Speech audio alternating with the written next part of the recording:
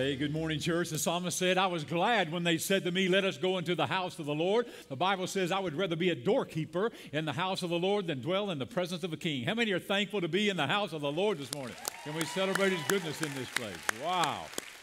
Man, what a joy it is to see you here today. We are in week 2 of a brand new message series that we're calling 7 Letters. So in just a moment, we're going to dive into the last book of the Bible, Revelation chapter 2, and we're going to look at this letter that Jesus sent to the church in Smyrna. But before so, let's take a minute, if we can, just to celebrate the goodness of the Lord. It's been an amazing movement of God over the last 6 weeks. We've seen over 60 people give their heart to Jesus, many being baptized, following the Lord publicly in their faith. I had an opportunity this past Monday to be up at my alma mater at Carson-Newman University. I was speaking to the football team there, and we had 4 of those young men go public with their faith in Jesus Christ. 8 more are going to be baptized this coming Thursday. We can celebrate what God's doing on that campus. And also, man, you ought to be so proud of your pastoral staff. There were 6 of us.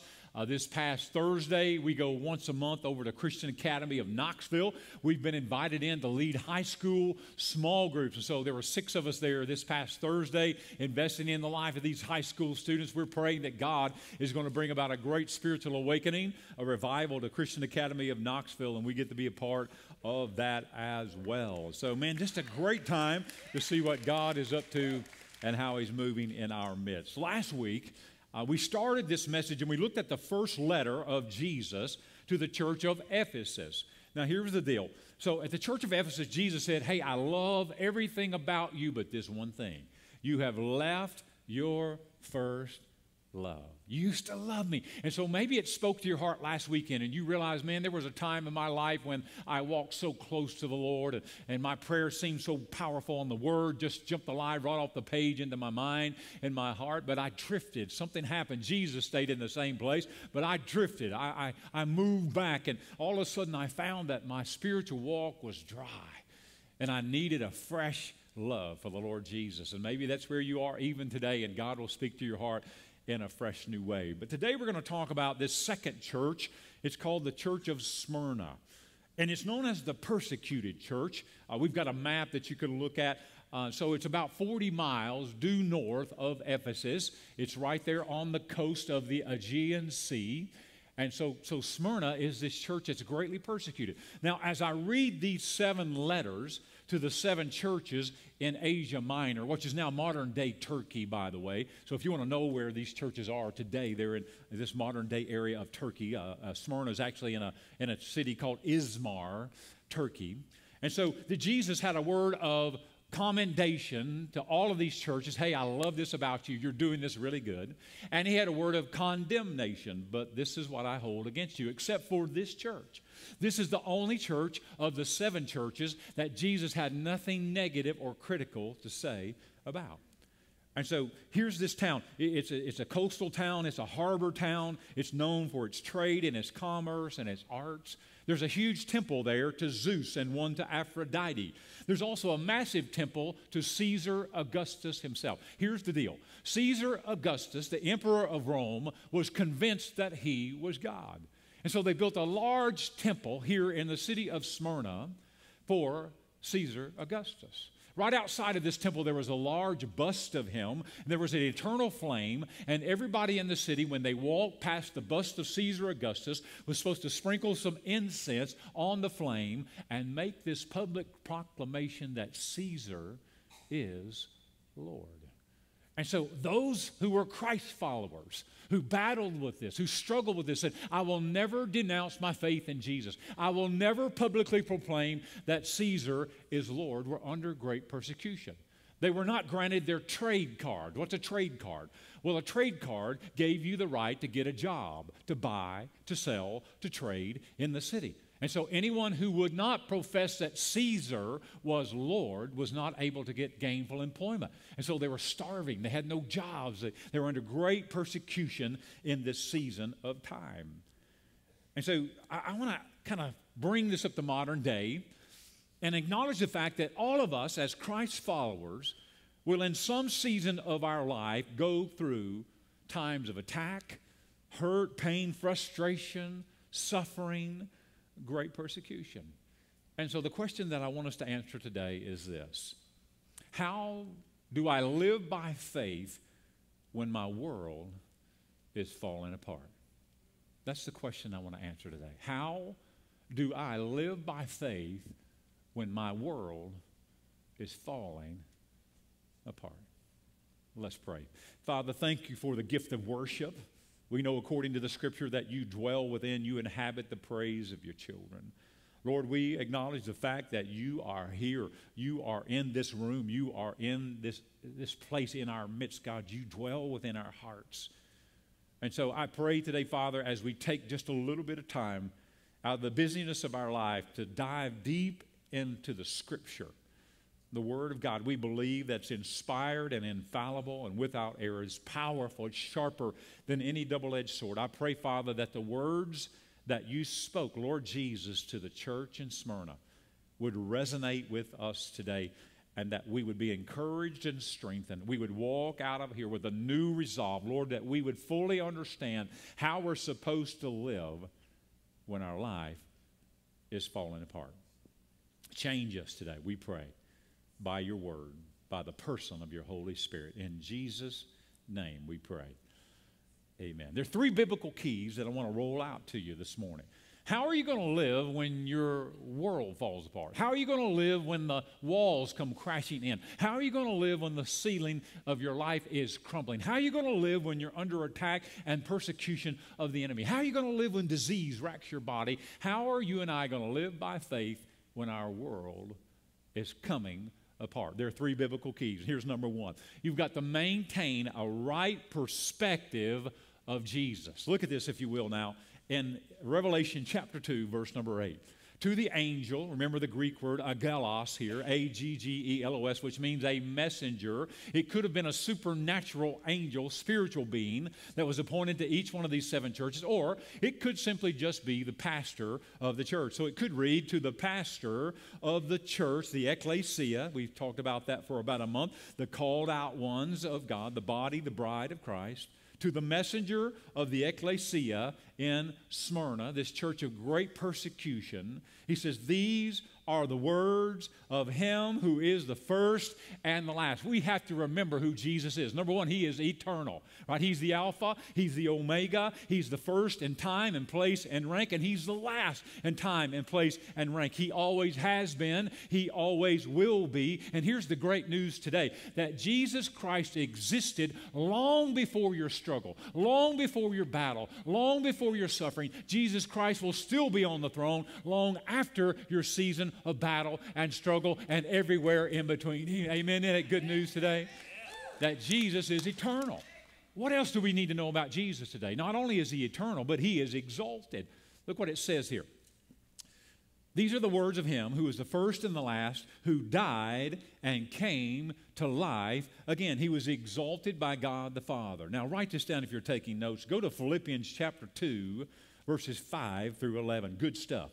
Philippians chapter 2, verse 5 says this: in your relationship with one another as Christ followers, have the same mindset of Christ Jesus, who, being in the very nature God, did not consider equality with God something to be used to his own advantage. Rather, he made himself nothing by taking the very nature of a servant, being made in human likeness, verse number 8, and being found in appearance as a man, he humbled himself by becoming obedient to death, even death on a cross. Verse 9, look at the screen.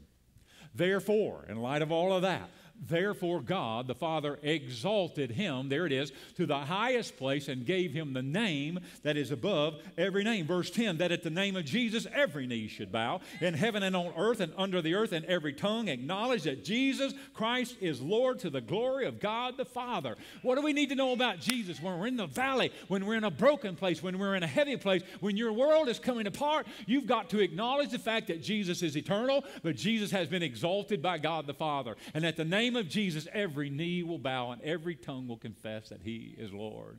He's bigger than your struggle. He's bigger than your valley. He's bigger than your problems. He is exalted by God the Father. You see, when we face death, Jesus is able to say with boldness, been there, done that. Got the t-shirt, checked it off the list. He's exalted. What else do we need to remember about Jesus? He's eternal. He's exalted. He's empathetic towards you. I want you to see this back in Revelation 2. Verse 9, he says two words, I know. I know. I know. I know. Have you ever comforted a preschool child? She fell down and got a boo-boo. Her knee's skint is bleeding. She's crying. She don't understand. You're holding that little infant child in your arms and you're saying, I know, baby, I know. Maybe you've been in a hospital with someone with a terminal illness. Body's racked with pain. And you sit beside him, hold his hand, and all that can come out of your mouth is two words, I know. I know. I know what you're feeling. I know what you're going through. I know the pain. I know the suffering. I know, baby. I know. I know. Jesus is a God who's empathetic towards us. When he says to the persecuted church at Smyrna, I'm the first and the last. I'm the one who died and came to life again. And I know, by experience, I know your afflictions and your poverty, yet you are rich, he says. Jesus says, I know, I've already experienced the pain that you're going through. I know your afflictions. The Bible says, by his wounds that we are healed. I know your poverty. Jesus said to his disciples, the Son of Man doesn't even have a place to lay his head, but you are rich. He's not talking about materially rich. He's talking about spiritually rich. I think about what Jesus said in the Gospel of Matthew, chapter 6, verse 19 and 20. Can we get it on the screen? Jesus said, do not store up for yourself treasures on earth where moth and vermin destroy and where thieves break in and steal. Look at verse 20. But store up for yourself treasures in heaven where moth and vermin do not destroy and where thieves do not break in and steal. Jesus said, church, listen, I understand. Persecuted believer, I get it. I know your pain, your suffering, your struggle. And the world thinks you're poor, but I'm telling you, you're rich. You're rich in eternal reward because you've been faithful to me. He's empathetic towards us. No amount of attack, suffering could rob you of your joy in Jesus. You see, people on earth who don't know Jesus, they're all about happiness. I want to be happy. I want to marry to be happy. I want a home to be happy. I want a job to be happy. I want income. Oh, but the problem is that happiness comes and goes, but joy remains through it all. Amen? And you cannot rob a Christ follower of his or her joy. Joy is what sustains you in the darkness. Joy is what lifts you up in the valley. Joy is what makes each day worth living. You can't take my joy. You can't rob our joy. Jesus said you're rich. When you're struggling, when your world is falling apart, you must maintain a right perspective of Jesus. He is eternal. He's before and after your struggle. He's exalted. God raised him from the dead. There's nothing that you could face that he doesn't know about. He's empathetic towards you. He'd say to you today, I know what you're walking through. I see you. I haven't forgotten you. Oh, my eye is on the sparrow, and he hadn't forgotten about you. Second thing, we must maintain a right perspective on suffering. Oh, this is good. A right perspective on suffering. Here's what I need you to know. Two things, okay? Suffering has a reason and a season. Say that with me. Say suffering has a reason. Say reason. And a season. Say season. I need you to know this and understand this and believe this, that every part of suffering in your life and in my life as a son or a daughter of God has a reason and a season. I want to show it to you here in verse number 10. Look at this. Jesus says, do not be afraid. What do we know? Anytime you are afraid as a follower of Christ, this is not from God. How do we know this? The Bible says, for God has not given us a spirit of fear, but of power and of love and of a sound mind. You know what that means? This phrase in the Greek, a sound mind, it literally means that you get to see things the way God sees things. So anytime you're feeling afraid, you're fearful, this is not God in your life. God has not given you a spirit of fear. So Jesus says in verse 10, do not be afraid of what you are about to suffer. I tell you, the devil will put some of you in prison to test you. I want you to underline that word test. Circle the word test. I'm going to come back to it, all right? He's going to put some of you in prison to test you, and you will suffer persecution for 10 days. I want you to circle that. 10 days. Test and 10 days. Test and 10 days. That suffering has a reason, and suffering has a season. And I want you to understand, it'll help you so much if you can grab a hold of these truths today. First of all, suffering has a reason. He says that the devil will put some of you in prison to test you. It means to try you, to examine you, to put you in the fire. So here's what we've got to know. All right, look this way, church. I want you to understand this. If you are in a season of attack, suffering, brokenness, anxiety, you're going through a war in your life, you have to understand this, that either God caused this to happen to you or He allowed it to come your way. Nothing can touch your life as a son or daughter of God without His permission. Amen? Nothing gets to you unless it comes through Him. So every piece of suffering in your life has a reason. He says He's going to test you. Here's the example. In biblical days, when a soldier wanted to make a sword, and he wanted the sword to be strong enough to make it through battle, when he wanted the sword to be sharp enough, when he wanted the sword to be able to last, he would put it in the fire.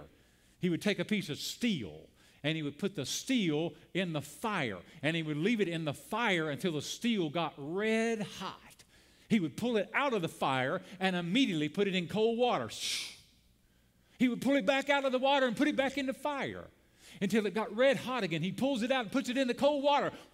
Over and over and over. This is called the process of tempering. You ever heard of tempered steel? Why is tempered steel so strong? Why is it so hard? Why does it hold an edge better? Because there's a molecular process that the steel has been going through. When you put the steel in the fire, the molecules of the steel loosen and separate from one another. When you dip it in the cold water, they link arms together. It's like little molecules of steel linking hands, linking arms. It makes it stronger. It makes it sharper. It makes it last through the hard and intense moments of battle. This is what God is doing with you. Do you understand? Could you just grasp that today? If you're in a valley, if you're in a heavy place, if you're in a dark place, if you're in a broken place, if you're suffering today, it has a reason. God wants to use the suffering to temper your life, to make you more like Jesus, to make you stronger when the battles come. This is what He's doing. It has reason. Second part. It has a season. Oh, praise God, there's an end to this stuff. There's an end. Look what He says. He says, I tell you, the devil will put some of you in prison to test you, and you will suffer persecution for 10 days. Now, you know there's a lot of symbolism in the Bible, particularly in the book of Revelation. We're not absolutely certain what this 10-day period means. It could have meant a very intense, literal 10-day time of persecution of the church of Smyrna. It could have been symbolic of the 10-year reign of Caesar Augustus, when he was powerful and ruled and reigned in Smyrna. It could be 10 times 10, 100 years of the rule of the Roman government and the time of persecution in the life of this dear church. We don't know. We don't know exactly what this means. Either way, what we do know is it's a set time. It will come to an end. There will be a day when it is behind you. Can you grasp that today? Listen to me. Look this way. Man, if you're a Christ follower today, you say, Pastor, man, I don't get it. I'm in the fire. I'm suffering. I'm struggling. I don't know if I'm ever going to make it through. Oh, I've got good news for you today. It has reason and it has a season. And just as it started, one day it will end. God will see you through it. You'll come out the other side more like Jesus. It's just a season of time. Just a season. It's just a season. Look at the screen. If we look at Psalm 30 verse 5 together. Love this. For His anger, talking about God, for His anger lasts only a moment, but His favor lasts a lifetime. Weeping may stay for the night, but rejoicing comes in the morning. How many are thankful for the rejoicing that comes in the morning of your life? The same God who ushered in the suffering in the night will be the same God who will bring the rejoicing in the morning. It's just a season. Don't quit. Don't give up. Don't get tired. Don't get weary.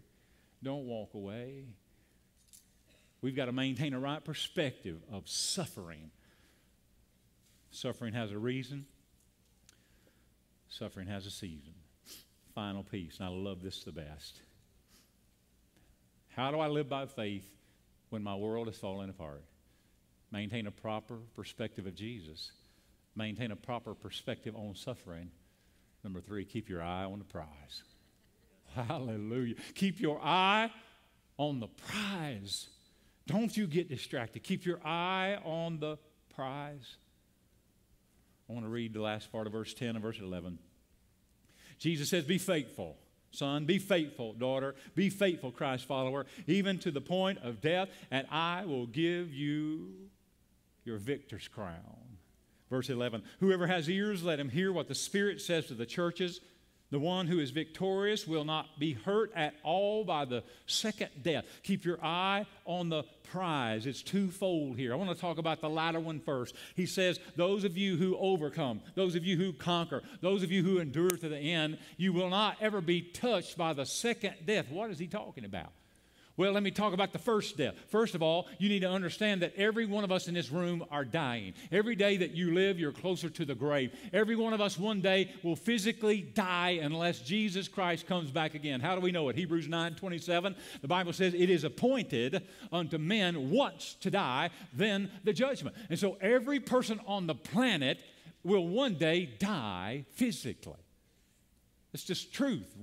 Every day we get older, we age, our bodies deteriorate, we're falling apart, and one day we will die. But here's the truth. Jesus says you got to keep your eye on the prize. For those of you who are victorious through the Lord Jesus Christ, you will never be touched by the second death. This is a spiritual death. You will never die spiritually. The Bible says to be absent from the body is to be present with the Lord, and so shall we always be with the Lord. In the twinkling of an eye, I really believe that our last earthly breath merges together with our first heavenly breath, to be absent from the body, to be present with the Lord. Let me tell you something today, church. Don't quit. Don't give up. You remain faithful. And Jesus said, I'm going to usher you into my presence, and you will never spiritually die. You'll live in me forever in a place called glory. I'll be touched by the second death. I love this piece. Jesus said back in verse 10, I will give you life, give your life a victor's crown. The Bible talks a lot about crowns. I like it. The Bible says that there's a crown of righteousness that you could be rewarded with. The Bible says there's a crown of life that you could be rewarded. The Bible says there's a soul winner's crown. Oh, church, I know I'm not worthy. But my prayer is, Lord Jesus, somehow, some way, when it's all over, said and done, I'd love to receive a soul winner's crown. That I've spent my life sharing the gospel and seeing tens of thousands of people give their heart to you. God, I want a soul winner's crown. You say, why is it so important, Pastor? Well, let me just say right out of the gate, it has nothing to do with me. Because when we get to glory, it's not as though we're going to wear a crown on our head, throw back our chest, strut around and say, look at my goods, look at my bling bling. It's not about you, it's not about me, it's not about that.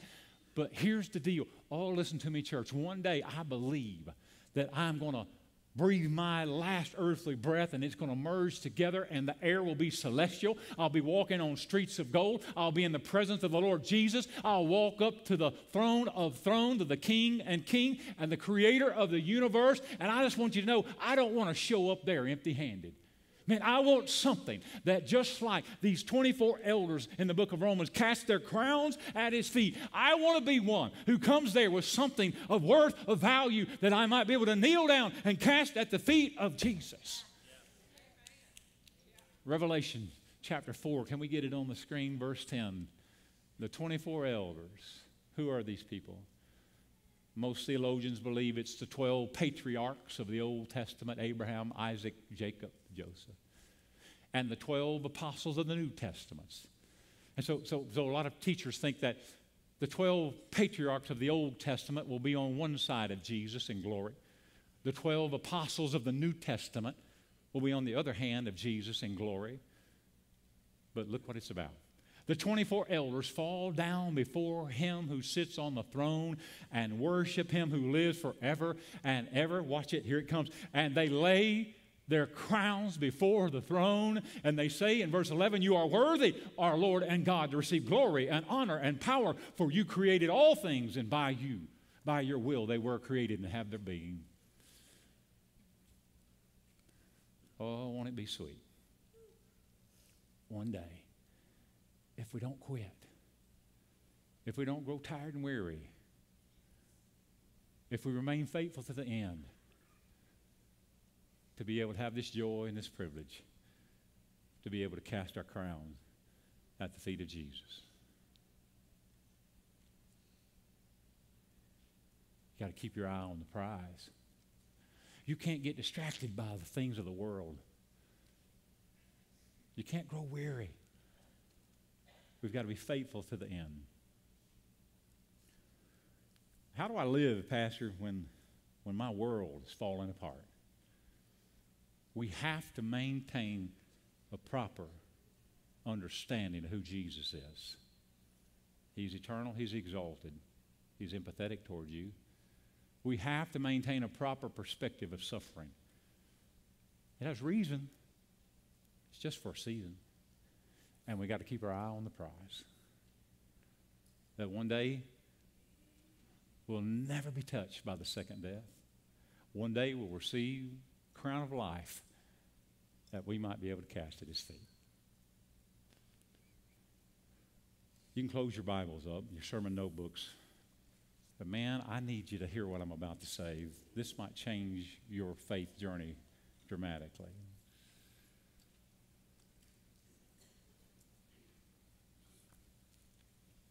I'm going to ask Chandler if he'd come just to kind of prepare for our time of response, because I really think the Lord wants to hear from each of us today. So the books of Christian history record the name of the pastor of this church called Smyrna. It's an unusual name. His name was Polycarp. Polycarp. You can find him in the books of history. You can Google him. His story will come up. He was a real man who actually was mentored by John, interestingly enough. John, the author of the book of Revelation, mentored this young man named Polycarp. Later in his life, he went on to become the pastor of the church of Smyrna. In the 50th year of this church, Polycarp was 86 years old, kind of weathered by life and the storms, and kind of hunkered over as he walked along. And the Roman government became so fearful of this church, ecclesia, called out people in Smyrna. It was growing exponentially. It was out of control. They thought, if we want to kill the church, all we have to do is kill the pastor. If we kill the pastor, the church will die. And so they arrest this 86-year-old veteran pastor, Polycarp. They march him up to the bust of Caesar Augustus and the eternal flame. And they put a pinch of incense in his hand. And they say, Polycarp, all you have to do is sprinkle the incense on the fire and make the public statement that Caesar is Lord. His famous quote comes in this moment. Been recorded and quoted over and over again. Polycarp says publicly, 86 years I have served him, and he's never done me harm. How could I deny my Lord and King, Jesus Christ?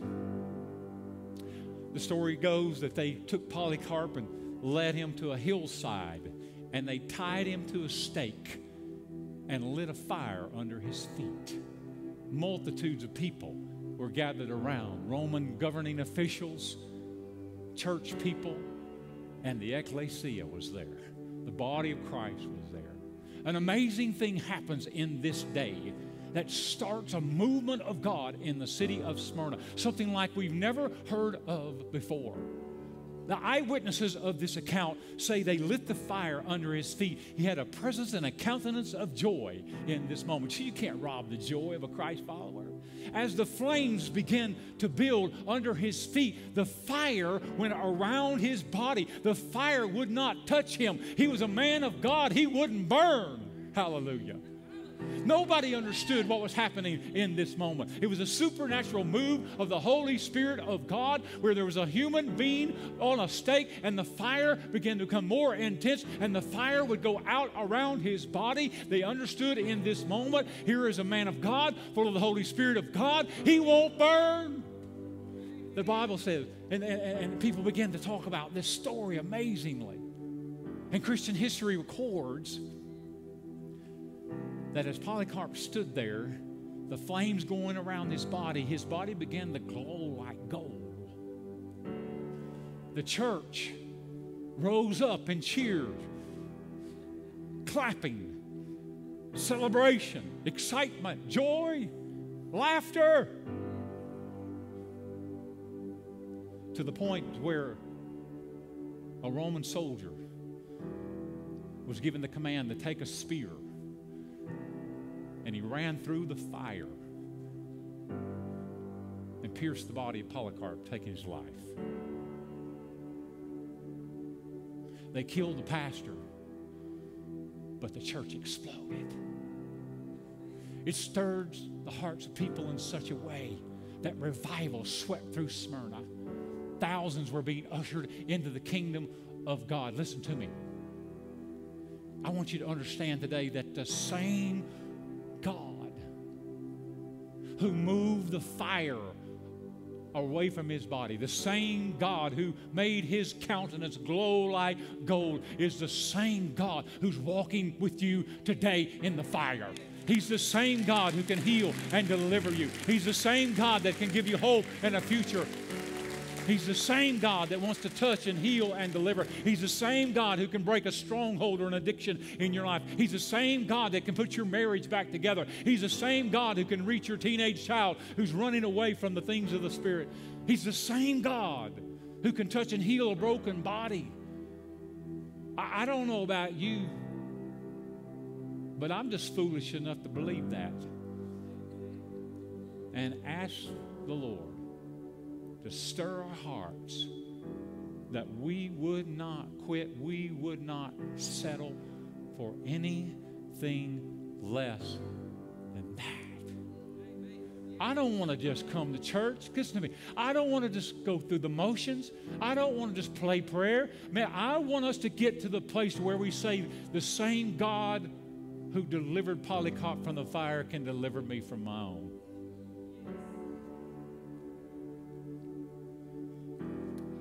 And so I just want to ask each of you right now, in your own battle, in your own struggle, in your own war, in your own suffering, can you see Jesus for who he is? Do you understand the reason for your suffering? Do you understand it's just a season? Will you press on and keep your eye on the prize?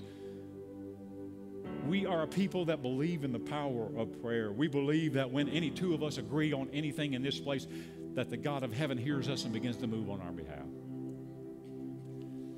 And so what is your cry today? What is your prayer today?